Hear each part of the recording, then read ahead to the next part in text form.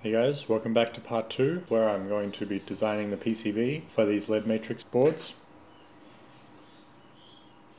And let's just jump straight in. So the first step will be to assign footprint values to every component in the schematic. This is a seamless processing KiCad, and once it's done, you just need to export the netlist from the schematic editor, and then you import the netlist in the PCB editor.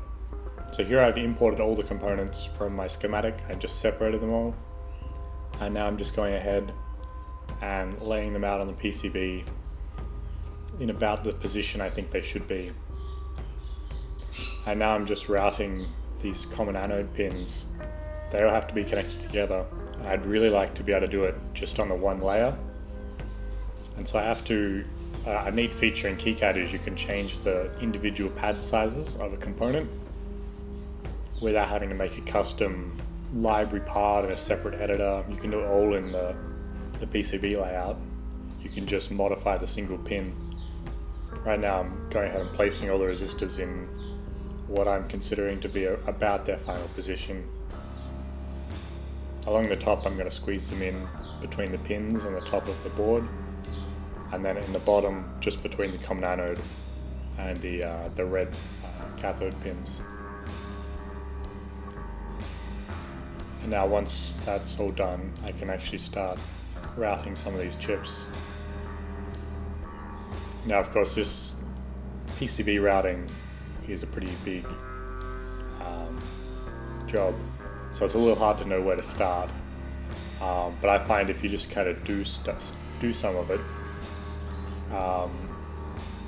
and then you're bound to make some mistakes, but it's better than just sitting and looking at it for, hours. So right now I'm just trying to route some of these pins. The 3D viewer in KiCad is really useful to visualize what you've done, and especially with the 3D models you can see if you get any component collisions or clearance issues.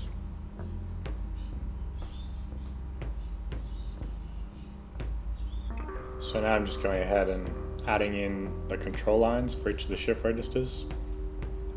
So these are the common lines, so they just run directly between the 9 chips. And so what I'm doing now is I've got this kind of arrangement of vias here, and I can route the traces through the vias and just continue them onto the next chip. That works quite nicely. And then there's a serial out pin from each chip goes to the serial in of the next chip, so the data will flow through the chips. Great feature of KiCad is the shove router mode, which they have now, which means that if you get yourself in a bind and you know there's room, or even if you don't know there's room, you can kind of just like push a trace through and it'll try to work out what vias to move and what other traces to move in order to make that happen. Of course it is still a little bit buggy. Routing this board, I had KiCad crash twice, so it's always a good reminder to save off, and once you've done something major just hit Control S. It's instant save, so it's not a big deal.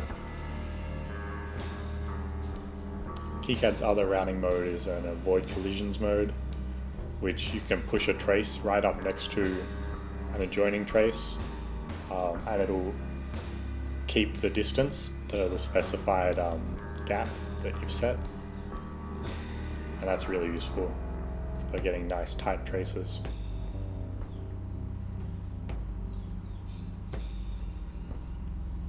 So you can see at the end here I've got the common anode MOSFETs that I have to drive, and they take up quite a lot of space, and I also need another shift register there. And so this last display is quite cramped in the routing, so all the traces are routed on the other layer, and now I'm doing all these MOSFETs will be mainly, I'll try to do on the top layer. As you can see, I keep going back to a 3D viewer to just double check, and it's useful to be able to visualize the board in a setting that's different from the layout view here. So each of these MOSFETs has a pull-up resistor in order to ensure they're turned off when the chip is first powered up. And I thought it would be a good idea to pop in one of these like quad resistors or octo resistors, but it turns out it'll just be easier for me to use single ones like this. And I've just packed them together really tightly up there. And because this is the last chip on the shift register chain, I'm not too concerned if it's a different orientation to the rest. Just the routing doesn't need to continue through. Now, it turns out turning this chip actually cuts off a lot of space that I need to route these signals, so I have to switch them onto the front layer and then back to the back layer. This entire routing is done from the back layer view because the displays are mounted on the front, and then the chips are all going to be sorted at the back. And I really wanted to be able to put all the chips on one side for a single-sided load, because that'll really streamline assembly of these things.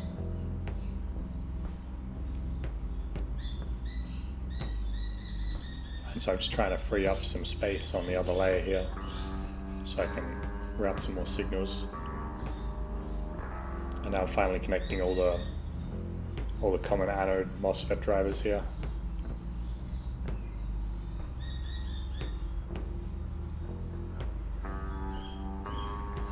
I probably could have used different MOSFETs. Each column MOSFET only needs to be able to source about 200 milliamps if all the LEDs are on, because there's 64 LEDs that are driven, but they're only about 2 milliamps each. For this board, because I've routed the output enable pin, I should be able to pulse width modulate that in order to achieve some brightness control, which was a limiting factor in the old board design. And so you can see I've finally added the ground pour. And now that's pretty much all of the board routed. So I'm going to have one more part to this series, which will be putting these boards into a panel. So thanks for watching. I'll see you then.